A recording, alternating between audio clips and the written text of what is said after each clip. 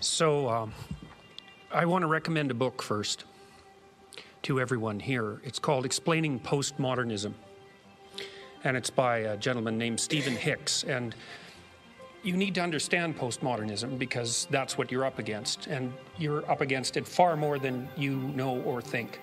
And it's a much more well-developed and pervasive, pernicious, nihilistic, intellectually attractive doctrine than has yet come to public realization. It absolutely dominates the humanities and increasingly the social sciences in the universities. And what's happening, you see, someone once said, who unfortunately I can't remember, it might have been Friedrich Nietzsche, said that everybody is the unconscious exponent of a dead philosopher. And fortunately, the postmodern philosophers, most of them are dead, so that's a good thing. But that doesn't mean that their words aren't continually being spoken by people who are following in their wake, let's say. And it's not like any given person is absolutely possessed, say, by the spirit of postmodernism, because often they're not educated enough to know all the details about what it is that has them in their grip. But if you get 20 of them together and they're all 5% influenced by the postmodernist ethos, you basically have the spirit of the mob that's a mouthpiece for that particular philosophical doctrine. And if you understand the doctrine, then you understand why things are progressing the way that they're progressing. And so I'm going to tell you a little bit about the doctrine, because it's not optional to understand this. It's absolutely crucial to understand this. You can't underestimate the power of ideas and also the power of words, of course, because ideas are expressed in words. But you see, the postmodernists completely reject the structure of Western civilization. And I mean completely. So I can give you an example in one term. Jacques Derrida, who's head trickster for the postmodernist movement, regarded Western culture, let's call it the patriarchy, as phallogocentric. Okay, so phallo comes from phallus, P-H-A-L-L-O. And so that's the insistence that what you see in Western culture is the consequence of a male-dominated, oppressive, self-serving society. And we might say, well, you know, societies do tend to be self-serving and people in power do tend to act in their best interests, but a tendency is not an absolute, and that's one of the things that needs to be considered continually. There are no shortage of flaws in the manner in which we've structured our society. And compared to any hypothetical utopia, it's an absolutely dismal wreck. But compared to the rest of the world and the plight of other societies throughout the history of mankind, we're doing pretty damn well, and we should be happy to be living in the society that we're living in. So the first thing that you might want to note about postmodernism is that it doesn't have a shred of gratitude. And there's something pathologically wrong with a person who doesn't have any gratitude, especially when they live in what so far is the best of all possible worlds. And so if you're not grateful, you're driven by resentment. And resentment is about the worst emotion that you can possibly experience apart from arrogance. Resentment, arrogance, and deceit. There's an evil triad for you. And if you're bitter about everything that's happening around you, despite the fact that you're bathed in wealth, then there's something absolutely wrong with you. You know, the black community in the United States is the 18th wealthiest community, 18th wealthiest nation on the planet. Now, that doesn't mean there isn't such a thing as relative poverty, and relative poverty matters. It's an important political economic issue, and it's very, very difficult to deal with.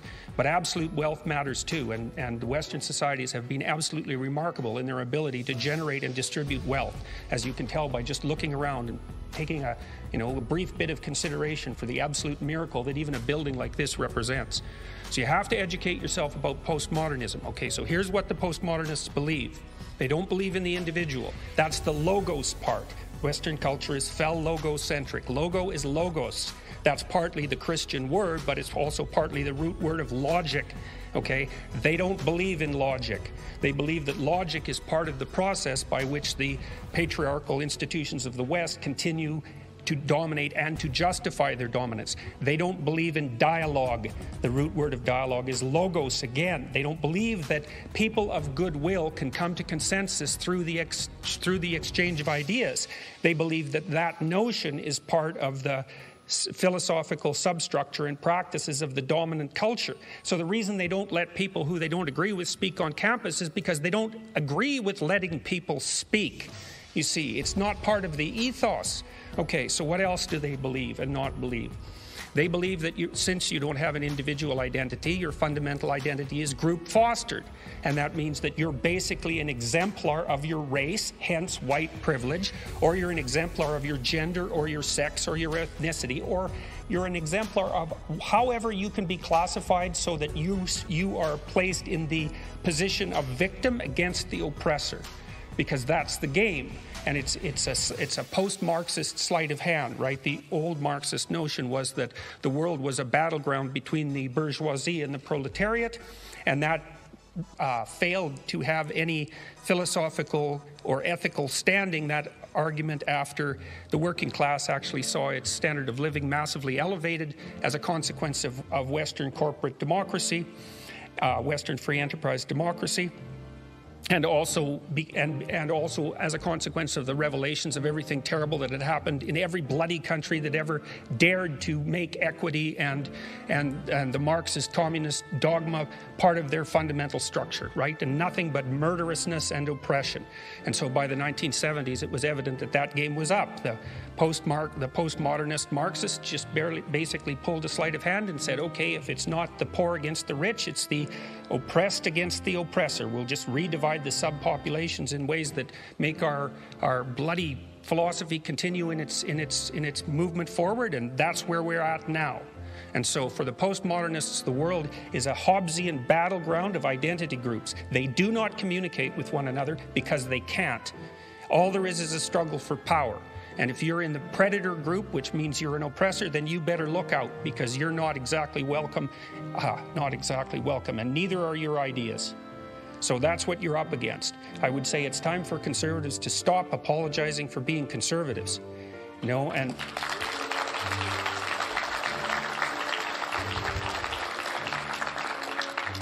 you don't apologize to these people. That's a big mistake. Apology, they read apology as an admission of guilt. You don't apologize and you don't back down.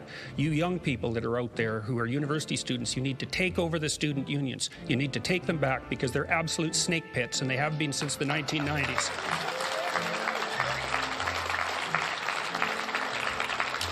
Now, with regards to the universities, I thought at one point that the best thing to do would be to cut their funding by 25% and let them fight amongst themselves for the remnants, because it would force the universities to decide exactly what's important and what isn't.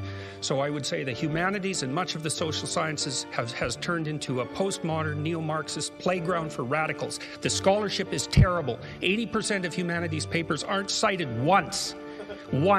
And so what that means is that they write papers for each other and they sell them to libraries, and that's how the publishers make their money. And no one reads them, but the publishers can print them because the libraries have to buy them, and they're buying them with your tax money. And so all of you who are sitting here are funding a postmodern, radical, neo-Marxist agenda that has its roots in the university, and your tax money is going towards that. And if you want proof of that, you just go online and look at the websites, especially of disciplines like women's studies, which is pathological right to the core. But it's not just women's studies, it's all the ethnic studies groups. It's anthropology, it's sociology, it's social work, and most of all, it's education. And OISE, for example, in Ontario, is perhaps, apart from the Ontario Human Rights Commission, the most dangerous institution in Canada. It should be defunded. It's as simple as that. They don't do the research they purport to do. They're not interested at all in education. They're interested in the indoctrination of people as young as they can get their hands on, so to speak. Now we need to figure out, our society needs to figure out how to stop shunting public tax money to radical left-wing activists. If we were doing that for radical right-wing activists, there would be an absolute storm.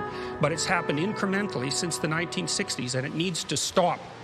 So that's partly what the conservatives, not only conservatives, but also liberals, true liberals in the English sense, are up against. I mean, what's happened as a consequence of this postmodern neo-Marxist intellectual invasion is that the center keeps moving. It's moved way to the right now. So if you're a classic liberal, you've become a conservative. And so for all of you who are interested in pursuing the conservative agenda, there's a lot of classic liberals that you could be talking to. And then finally, with regards to talking to young people, you finally have something to sell to them, you know. It's not easy to sell conservatism to young people because they want to change things, and that's not what conservatives want to do. They want to maintain things. Well, now you've got something to sell to young people. You can sell them freedom of speech, and you can sell them responsibility. The left is selling them rights. You can sell them responsibility, and I can tell you, because I received many letters of the sort that Gad was talking about. Young people are absolutely starving for someone to provide them with a sense of responsibility and say, look, here's something worth living for, man.